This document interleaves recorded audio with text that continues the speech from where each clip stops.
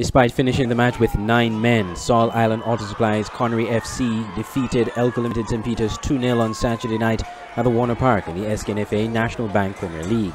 The match was overshadowed with the injury of St. Peter's player Zaja Isaac, who suffered a broken ankle resulting from a slight tackle from Orlando Mitchum in the 84th minute.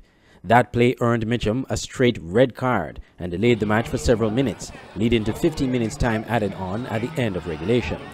That injury seemed to have rocked the St. Peter's players as they were unable to cope with the loss of Isaac, despite the fact they had a numerical advantage.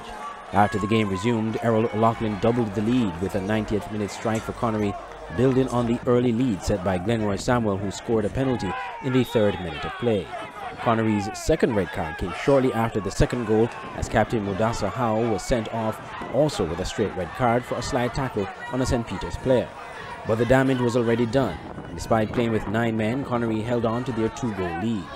Coach Alexis Morris of Connery was pleased with his team's effort in getting the 3 points after a disappointing draw last week.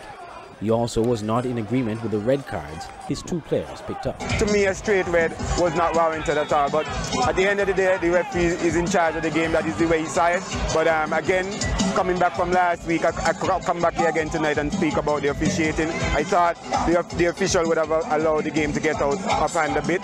And to me, going to the back pocket for a situation like that was unwarranted. Yes, we understand that the guy would have gotten a broken leg, which we, of course, on the Connery side would sympathize with him because he once played with us. And so we just want to ask him to have speedy recovery and hope that he would return to the game sometime later. But of course, we must say we are sorry that would have happened, but nonetheless, hey, we just have to lift our heads and continue to play the football.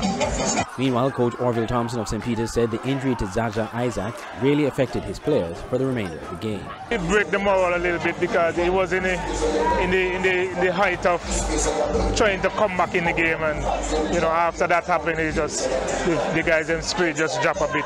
Some of them was crying, and so it was really a disaster for us. In Saturday night's other match, defending champions Flow 4G Keon Rockets piled on more misery on winner circle Newtown United with a 3-1 win.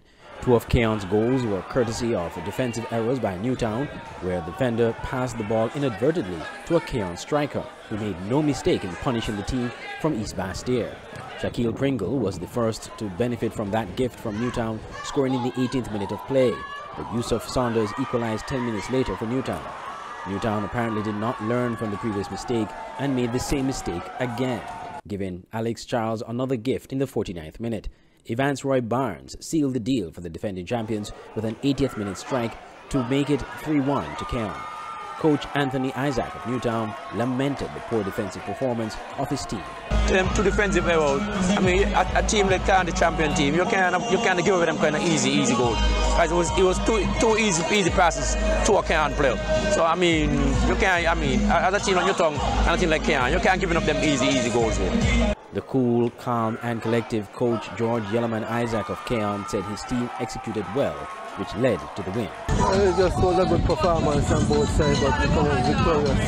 And it was a good step for us to make sure we stay within winning range, so we could be in the race for the team in front of us.